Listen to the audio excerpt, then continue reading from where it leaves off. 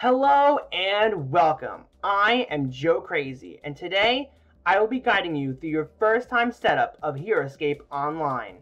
heroScape Online is completely free for anyone to play. It is a top-down digital representation of the board game. You can play with your friends or even join tournaments through heroScapers.com. heroScape Online still requires you to learn the game and will not teach you how to play. So if this is your first exposure to heroScape, then welcome to the battle of all time.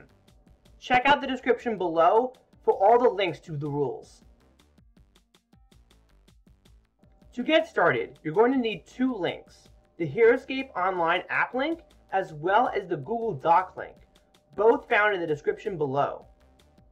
A Google email is required to gain access to the Google Doc, so you can find the maps and figures that are necessary to play. This is the heroScape Online application. There are a few key items on this page that will help you get into your first match. A name, game name, and a Google Doc string. The name or player name is what you and your opponent will see when entering the match. The game name is used to either create or join a match. If you're creating a brand new match, leave this section blank. But if you're joining a match to play with a friend, later in the video I'll show you where to find that information so you can share that code with your friends. As well as the Google Doc string. This section is for the map that we will be playing on.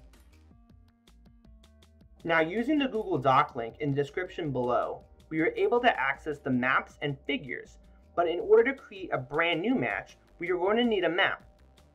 Once we click on Maps, you will see a long list of folders. Please feel free to check out all the content here.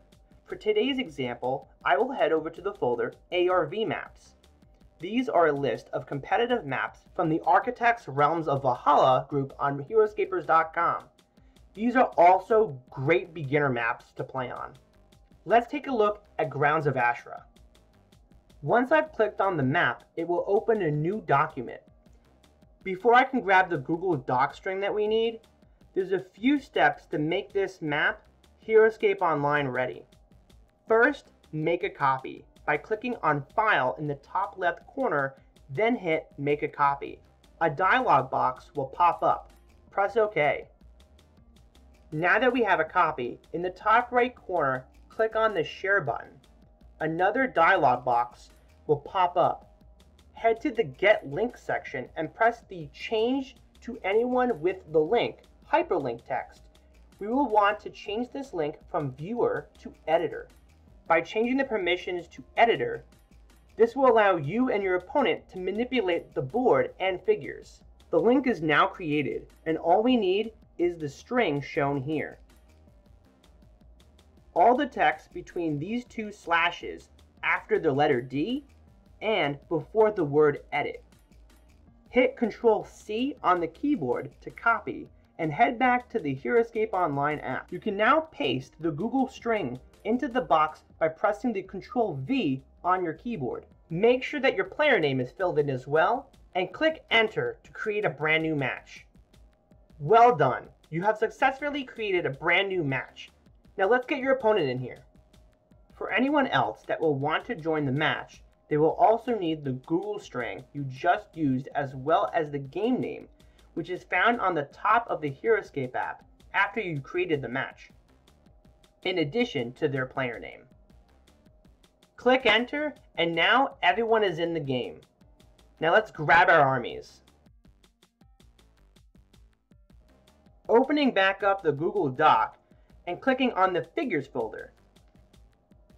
We have two folders, one for official heroScape figures and one for custom heroScape figures. Check out heroScapers.com for a list of customs that the community has added to the game. For this demo, I will be using official units only. For my army, I'm going to need some Maro drones. So let's go into the Ukar Squads folder. To select your units, you can either left click, hold, and drag over the figures, or hold Control on the keyboard and left click on each figure individually. The only way to bring these figures to our match is to use the keyboard commands and use our shortcuts Control C and Control V. So press Control C to copy and head back to the match. Hit Control V to paste your units. My army requires 3 Marrow drone squads, so I'm going to hit Control V 2 more times. This process is exactly the same as for the squads. I'm going to head over to the Utgard Heroes folder and grab 2 heroes, the Hive and Subakna. Just like before, I'm going to select both my heroes and then hit Control C. Now, back at the heroScape app page, hit Control V to paste them into the game. Excellent. We have our armies, we're in the game, but before we start playing, let's go over the online heroScape app. This is the chat menu, where by chance, if you're not using Google Hangout or Discord to communicate verbally, you can use this chat menu to text message between you and your opponent. But most importantly, this chat menu will showcase all the information that happens during the game. This includes all the dice rolls and order marker information. The Dice Tools section will allow you to generate virtual rolling of dice for attacking, defending, and for any reason you need to use the D20. If you need access to Valkyrie dice, you may check this box. This will change all the attack and defense dice into Valkyrie dice rolls. Each box number represents the amount of dice you're rolling for that attack or defense. The order marker management section is, well, for your order markers. By filling in these slots here, you're essentially putting in your heroScape cards order markers for the 1, 2, 3, and X. This will set up all your order markers for the round that you'll be playing. Once you and your opponent have filled this out, hit Submit. This will notify the chat menu, and you can see when you and your opponent are ready. Now, let's roll for initiative. Clicking on this button here, this will reveal your order markers and roll for initiative. This D20 roll is done automatically. Once we know who won initiative, you and your opponent can start taking your turns and begin the game.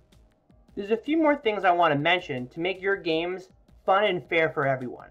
You can fill out these wound boxes, which are color-coded to each of the start zones. Make sure to fill these out with the names of your heroes, as well as the life number on the right.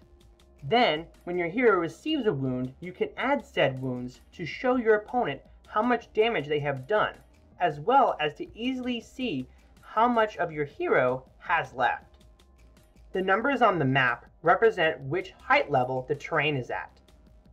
This will help you with figure movement and height advantage. If by chance you don't have physical cards or reference images on your computer, you can use BattlePlan.com to create your armies and have access to reference cards for when you're playing the game. Thank you so much for watching. If you have any questions about the content today, please leave them in the comment section below. If you enjoyed this content, make sure you like it and share it with all of your friends. And if you're brand new to the channel, consider subscribing for more heroScape content. But don't forget, I am not crazy. I'm Joe Crazy. Peace!